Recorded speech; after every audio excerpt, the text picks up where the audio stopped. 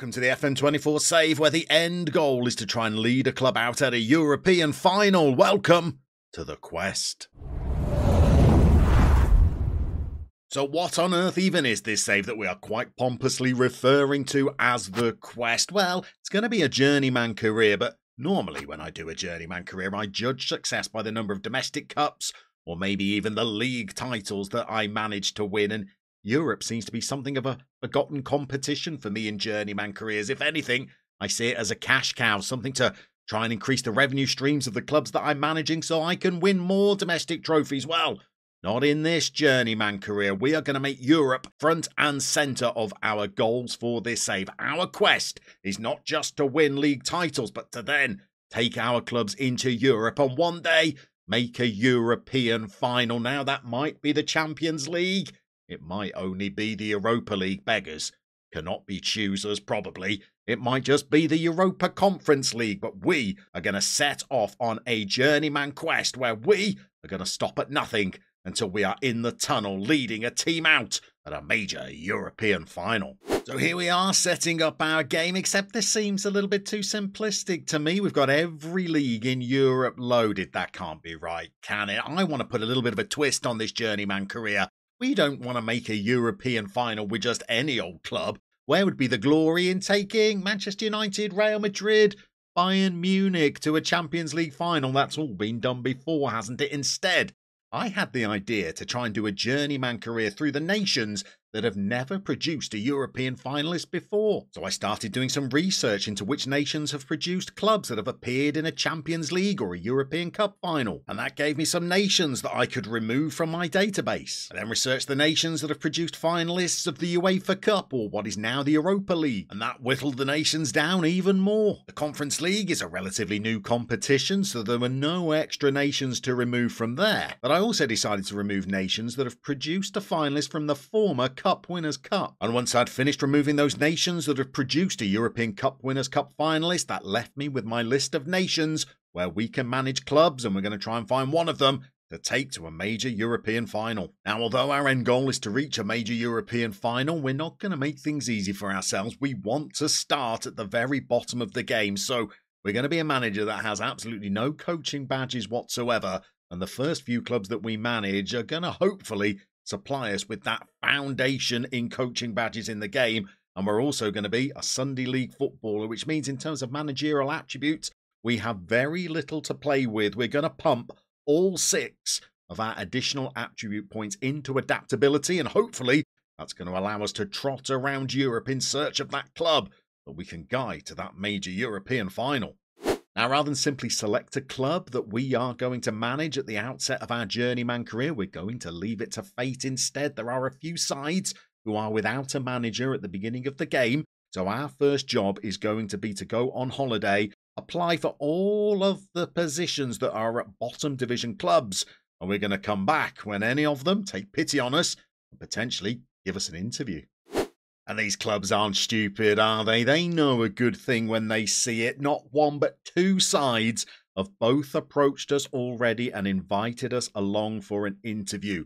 We've got Solin, whose president is Miroslav Delic. Solin. Please don't give me a job just because you can. I think they are a Croatian outfit. Indeed, they are. They are currently in the 2nd tier in Croatia, a 12-team division. I reckon they've got to have a reasonable reputation, haven't they? They seem like they could be a decent club. 2-star reputation. Our chances of getting that job are slim, even though they've invited us for an interview. Perhaps the more likely one is that we've had an offer of an interview from Llanid Clw. I'm going to say a Welsh club. Nigel Crisp has invited us along. They can't be too much of a reputation side, I wouldn't have thought. Their facilities are very, very basic. They've got a reasonably sized little stadium, though, but their reputation is just half a star. Let's jump into the Solin interview first of all and see what kind of questions they ask us. Maybe it's been completely revolutionised for FM24. I somehow doubt it. Let's give it a go. The board are pleased that you've taken the time to attend today. Well, I'm out of work and you are the first people that came to me offering an interview. So let's get down to it. Are you worried about not being able to speak the language? Honestly, a little bit, yes. But let's go. I hope that you can see past it. You're up for a few jobs right now. Are you hedging your bets? Absolutely, I am. Let's go with I'm merely considering my options. We parted company with our last manager much sooner than anybody would have anticipated. You may want to get used to that if you're going to hire me. Let's say I'm going to be around for a long time. Not sure whether that's completely honest, but we'll go with it. Do you have any thoughts on the club's long-term vision? None whatsoever. That seems perfectly acceptable. They would like, goodness me, a top half finish. I certainly don't think I could do any better than a top half finish. Let's go. That's a fair target to aim for. Ooh, goodness me. They've even got a little bit of a transfer budget. I'm going to say I don't want a much bigger budget. They'll never give me the job. I'm already batting way above my average with a 2-star club. So let's go with that being perfectly realistic. They've got a wage budget. That's a decent one as well, almost 3,000. I'd be happy to work with that. Now, here's the deal breaker. If hired, I think we've got to take a job that's going to give us that first coaching badge. I don't think we're going to make a lot of progress quickly in our pursuit of taking on clubs that might be able to qualify for European competition unless we get those early coaching badges quickly. So let's say that is a bit of a deal breaker. We don't believe you need more coaching qualifications to achieve our club vision. Now, let's be completely honest here, Solene. You are a 2-star reputation club that wants a top half finish. I'm a half-star, untested, untried, underqualified manager. And you don't think I need to go on at least the first rung of the coaching ladder? No. I'm afraid we're going to have to do it. If achieving the next coaching badge is that important, it is that important to me. Fabulous. Showed a little bit of backbone there, and they blinked first. So that is our first interview done. Let's jump in and do the interview at Wales, and we'll come back if we get any more job interviews or if one of these 2 clubs makes us an offer. We're back with an update. There's no job offer from Solene yet, but we will not be going to Clannig Cloys. We insisted on them allowing us to do a coaching badge, and they said that would completely rule us out of being their coach. They don't want anybody with any ambition in the game whatsoever, so that won't be the job for us. But we've now got interviews with Finn Harps and Trefellin, who I'm guessing are another Welsh outfit, probably another half-star reputation club. Indeed they are. Finn Harps, though, might be a little bit more salubrious than that. They are a 2-star reputation side. Again, that could be a difficult one for us to get. Let's jump into the interview.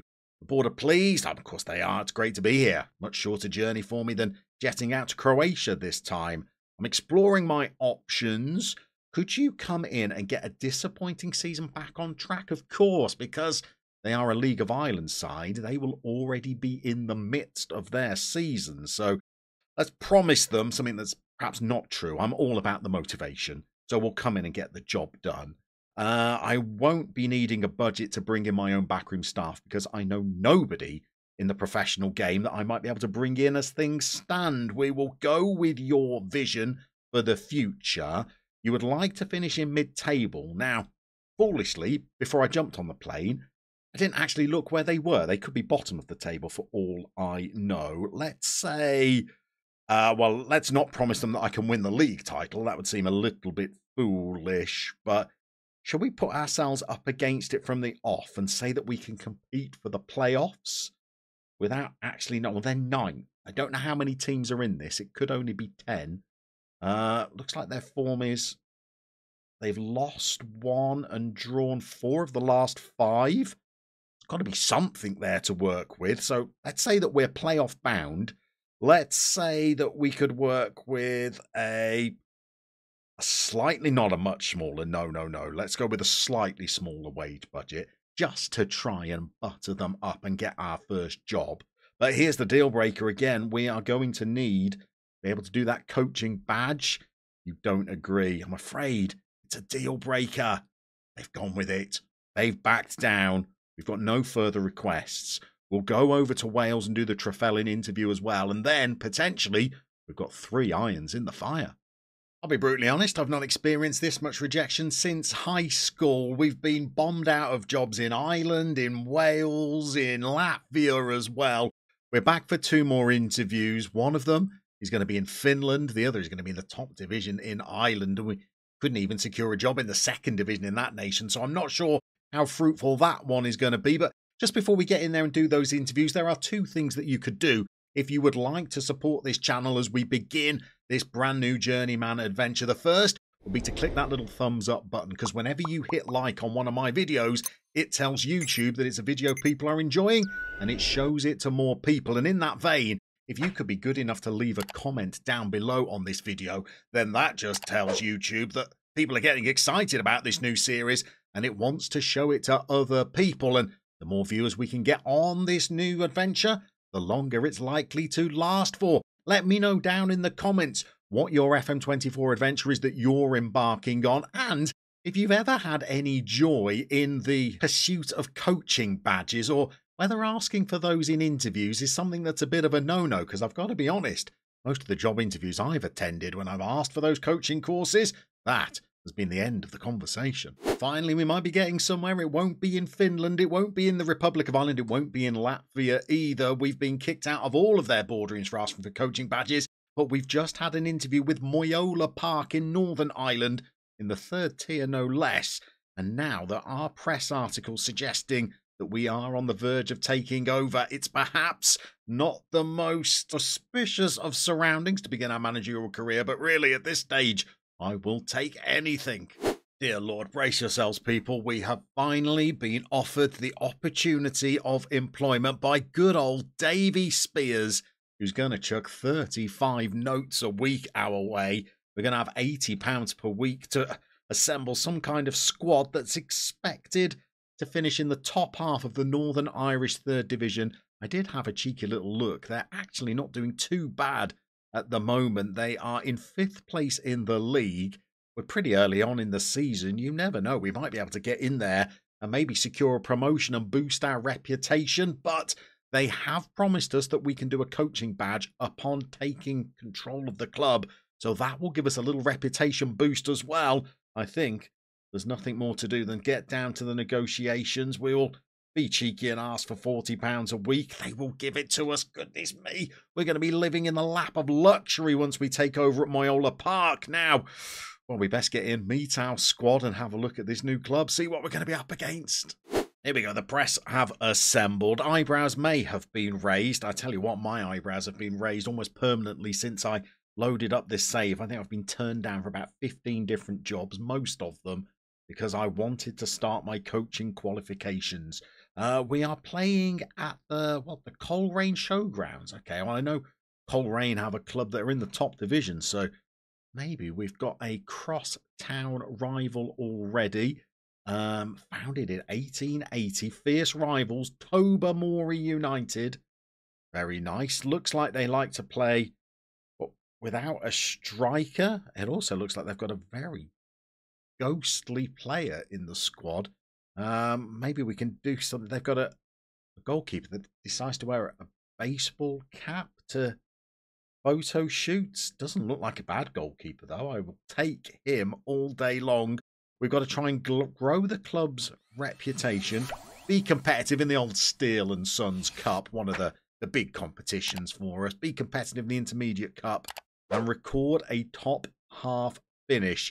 The interviews have been a little bit of a blur, if I'm honest. I can't remember whether I was over-promising or whether that's just what they wanted by default, but we are in at Moyola Park. So we're going to have to see just what we're going to be up against. We've got 4 days until we kick off against Limavady United. In fact, they've been in pretty decent form, so I'm guessing they've not sacked their manager. They must have left for another job, or maybe they just never had one and they were performing well under a caretaker, because we seem to be the first boss that they've had in their history. So we are now installed as the boss of the park. I think we will have to get to work on some kits at some point. We're going to have a captain who looks like Samuel McElveen. a vice-captain of Adam Gray. Let's have a look at this squad and see what we're going to be up against. It's a small squad. I'll say that to start us off. We've only got one goalkeeper by the looks of it. Let's see if there's anything in the under-18s. Oh, there is. Oisin Gibson. It actually doesn't look too bad as a backup goalie. All right, there are some players down there if we need to pull them up. In fact, a striker's go, one that's reasonably quick and can finish, albeit not with the greatest composure or off-the-ball movement. It's not too bad. Let's get into the first team squad, though, and see what we've got. We're looking for weapons, essentially, players that we might be able to develop a tactic around. So as I go through some of the supposed better players in the squad, let me know down in the comments whether you've any experience of any of these players. Have you ever played in the Northern Irish third tier? Are these players any good for the level that we are going to be at? This seems to be, according to the coaches, our star man, Mark Kelly, bit of a veteran, determination of 4, not exactly desirable, but 6'4" means that he might be able to do a little bit of damage. But why is a 6'4" supposed target forward got strength of 5, although it does brand him as a poacher, and even though he is 33 years old, he's got a little bit of pace and off-the-ball movement about him. So maybe Mark Kelly might be a decent goal scorer. Elliot McKim, our ghostly centre-half, speaking to us from realms beyond. Now, he is a bit more determined. I like that. Left-footed as well. Reasonably physical. Good tackling, good marking, good positioning. In fact, I think McKim might be one of our better players. I think we could build a defence around him. Let me know what you think down in the comments. Are these players cut out for this level? Have we got a hope of securing a promotion in our first season of the quest? Here is our baseball-capped goalkeeper. I really like this player, to be honest. Good kicking, punching quite often. Handling's good, agility's good. Honestly, this is a reasonable player. It really is. Scott Frame is a youngster, a 16-year-old who's very slow and very weak, but mentally is very strong. Bob McAlorum is also 16 years old and went to the same military barber as the previous player. Unambitious, determination of 5, strength of 3. Though he can finish and is pretty quick, so not necessarily a write-off. Adam Ambrose, 19 years old. It's a young squad, right winger, crossing of 9 again. Physically pretty quick, and just notice 6'4" tall, so might be able to do something from set plays here. Jackie Graham, 25 years old, left back. Quite like this player. Determination and strength seems to be a problem across this squad, but elsewhere physically looks pretty good. Can tackle, can almost put in a cross as well. Caelan Brennan, again, quick but weak. Bit of a theme going on in this squad. Quick, but if there's a strong breeze, they may take off. Strength of 9 for Jakey McNeil. In fact, in the centre of the park, it's not a bad option. Falls over fairly regularly and lacks composure, and don't even get him started on the dribbling, but there might be something there. Samuel McElveen, that was the captain, I think, wasn't it? With determination of 2. Brilliant. Great leader. Just not very determined about it. Strength of 5 as well. Not ideal. But this is only the third tier of Northern Irish football. We are starting out right at the bottom. I do like the name Peter Duffin. The Duff is quick but weak. This seems to be the Moyola Park way, I think. Adam Gray is quick. But yeah, you guessed it. Not the strongest. Maybe that's something to do with the level that we're playing at, and the strength of the players isn't quite there. We are going to be coming back for our next episode, where we are going to be taking on Limavady United and Crumlin United in an away-from-home double header. Don't forget to leave this video a little like. Don't forget to jump down in the comments. Tell me all about your own FM24 adventures. Inspire me. If you have your own save ideas, you know I'm the person that wants to hear them. And let me know what you think of our squad. Do you think we have a chance of securing a first promotion in our quest to find a club that we can take into a final of European competition from a nation that's never achieved such a feat before.